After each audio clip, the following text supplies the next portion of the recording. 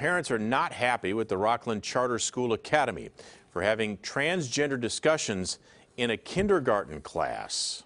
And these parents feel betrayed by the school district that they were not notified.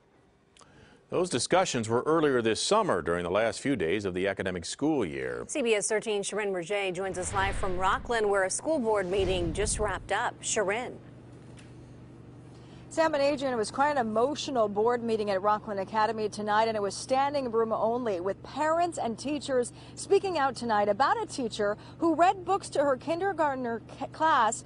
And also, during that time, that kindergartner was going through a transition in front of her peers, and tonight that teacher spoke out. And what I will share over and over again is how proud I was of my students. An emotional Rocklin Academy teacher addressing a packed house of parents, many furious about her decision to discuss the topic of gender identity inside her kindergarten class. It was never my intent to harm any students, only to support them through a difficult situation. The teacher defended her actions to read 2 books she says were given to her by a transgender child going through a transition. The kindergartners came home very confused about whether or not you can pick your gender, whether or not they really were a boy or a girl. Parents say besides the books, the transgender student at some point during class also changed clothes and was revealed as her true gender. And many parents say they feel betrayed and blindsided. I want her to hear from me as a parent what her gender identity means to her and to our family.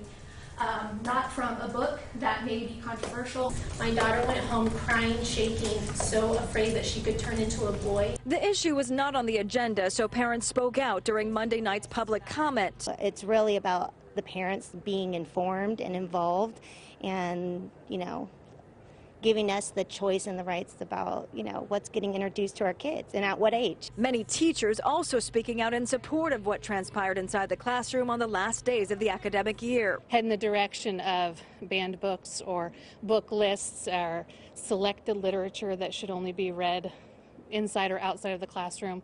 I think that that's a very dangerous direction to go. Now, the district says that the books were age appropriate and fell within their literature selection policy. And unlike sex education, the topics of gender identity don't require parent prior notice. But because of tonight's comment, the district will be taking this up as an agenda item next month. All right, sounds like there's a lot of pressure there. Okay, very good. Sharon, thanks very much. Live for us tonight in Rocklin.